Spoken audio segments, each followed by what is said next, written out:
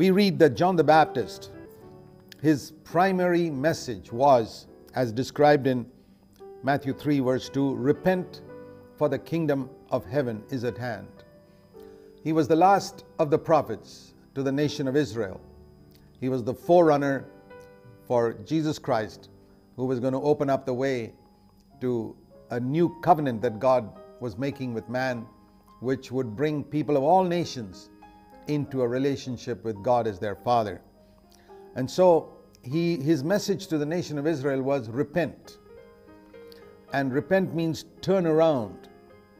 The best definition of it could be from the military command, about turn.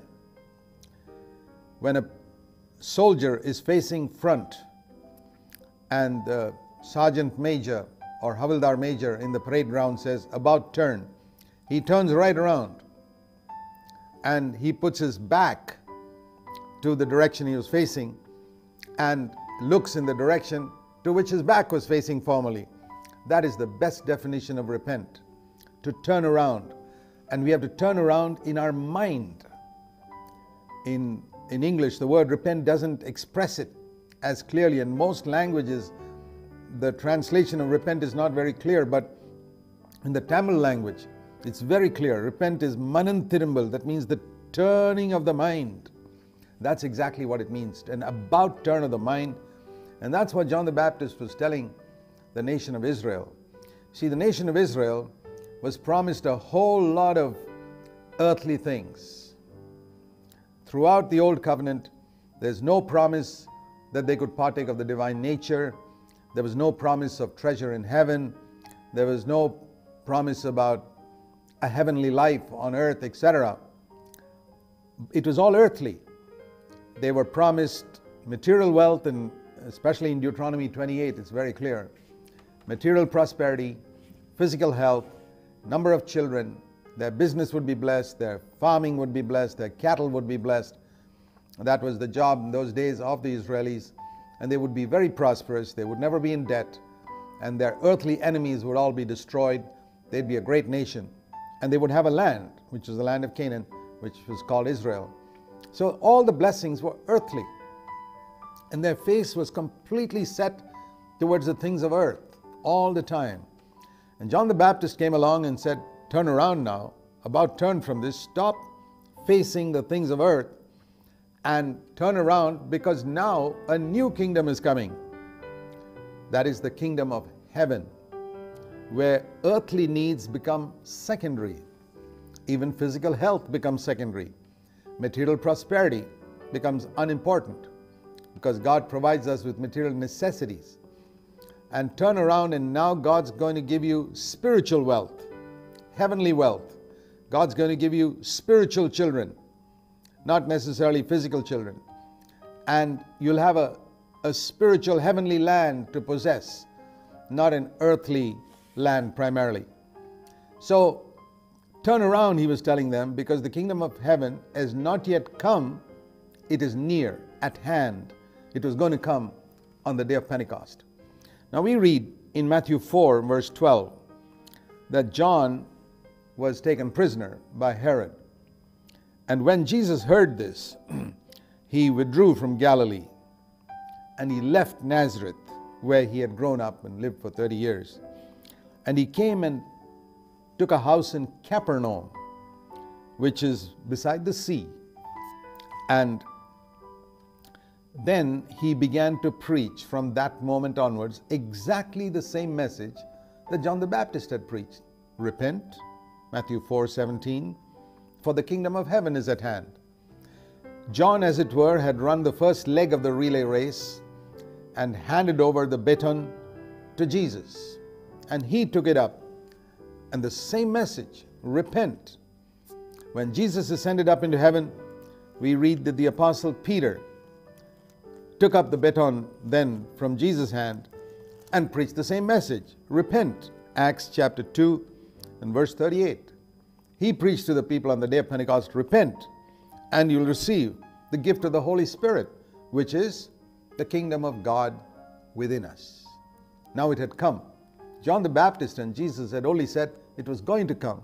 It's at hand, it's near.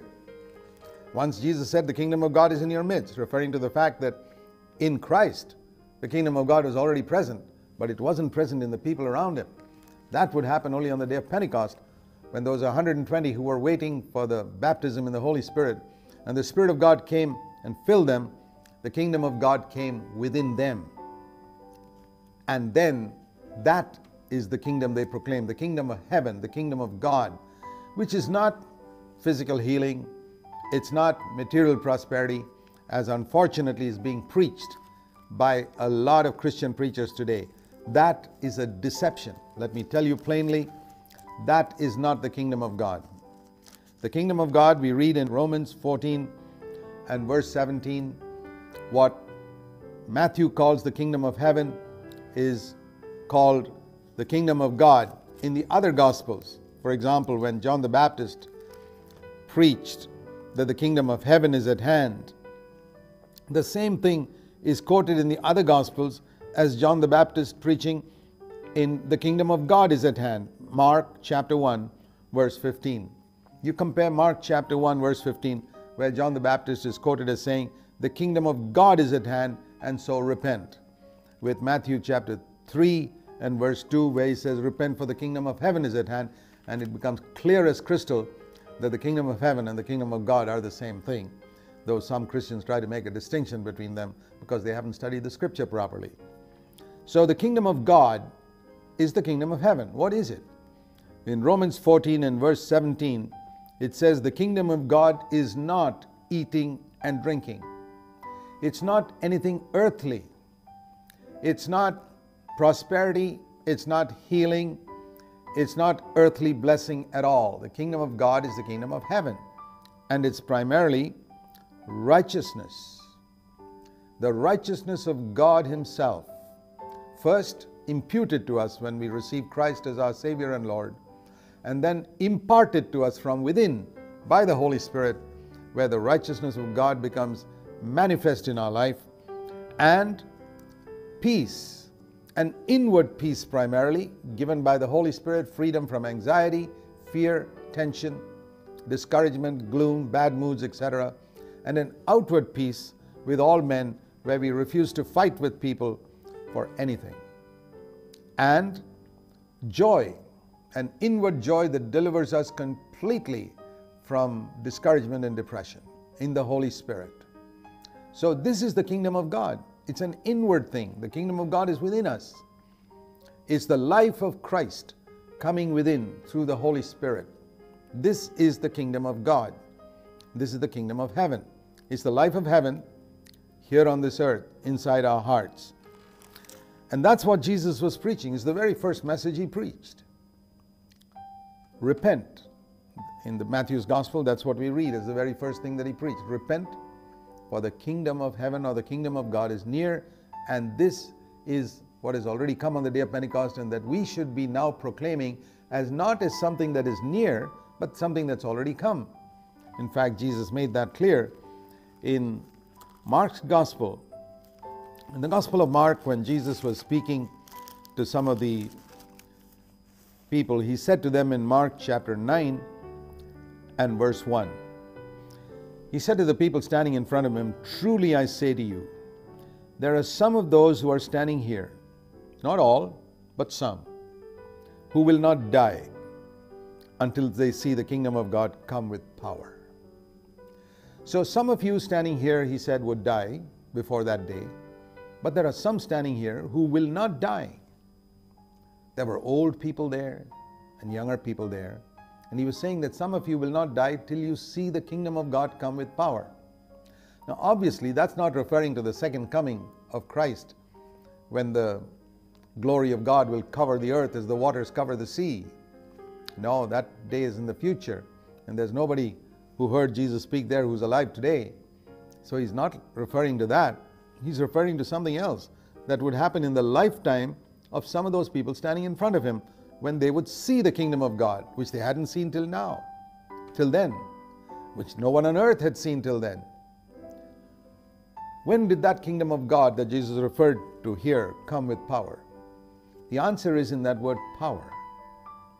Jesus used that word power again before he ascended into heaven. He told his disciples in Acts chapter 1 and verse 8, you shall receive power when the Holy Spirit has come upon you. And 10 days later, we read, they did receive that power, and that was the fulfillment of Mark 9 verse 1. Some of the people who heard Jesus had died before the day of Pentecost, but some others who were standing there were alive when the kingdom of God had come to earth on the day of Pentecost. So when we compare Scripture with Scripture, we find this is the kingdom of God that we are to proclaim. And Jesus said, especially in relation to the last days, in Matthew 24, when the disciples asked him about the second coming, he said, one of the things he said was, in Matthew 24 and verse 14, the question they asked was, when will these things be? What will be the sign of your coming and the end of the age? Matthew 24 verse 3. And he said many things, and one of the things he said was in verse 14 of Matthew 24, this gospel of the kingdom. What is this gospel of the kingdom? Now, many of us have heard a gospel of the forgiveness of our past sins, and praise God for that. What about this gospel of the kingdom of heaven, the kingdom of God on earth in people's hearts, the kingdom of heaven, heaven coming and dwelling in people's hearts? This is going to be preached in the whole world. Not that the whole world will receive it. Very few will probably receive it. Maybe only 1 or 2%. But it will be preached for a witness to all the nations, and then the end will come. I'm greatly encouraged by that. That before Christ comes, there's going to be a proclamation of this gospel of the kingdom. What is that? We saw in Romans 14:17, a gospel of righteousness in the Holy Spirit, peace in the Holy Spirit, joy in the Holy Spirit. There are very few proclaiming it. Most people are still proclaiming only the forgiveness of sins, which is a very good first step. To me, it's like the cleaning of the cup. If my little boy comes to me and says, Daddy, can you give me a glass of milk? And he gives me a dirty cup, a picture of our hearts. What I do first is clean the cup. I wouldn't pour milk into that dirty cup. I would take that cup and clean it thoroughly. And then, what's the purpose of that? I don't give him an empty cup after that. I fill it with milk and then give it to him. So when we come to Christ, the first thing he does is clean up our hearts. Like clean the inside of the cup. And does he leave it like that? No. He fills it with what? With the righteousness of God, the peace of God, and the joy of God through the Holy Spirit. This is the gospel. And if we only offer the truth that Christ will clean up the heart and clean up the cup, we are offering people an empty cup. And that's why so many Christians are thirsty. They're not satisfied because they're going around with this empty cup which may be clean, but it's empty. What's the use giving my son an empty cup that's clean? Saying, son, you gave me a dirty cup, here it is clean. Is that all God gives us? That'll be frustrating. My son will say, hey, Dad, I wanted some milk. Do you hunger and thirst for righteousness? The trouble is that a lot of Christians are not hungering and thirsting for righteousness, and that's why they go around with a clean, empty cup.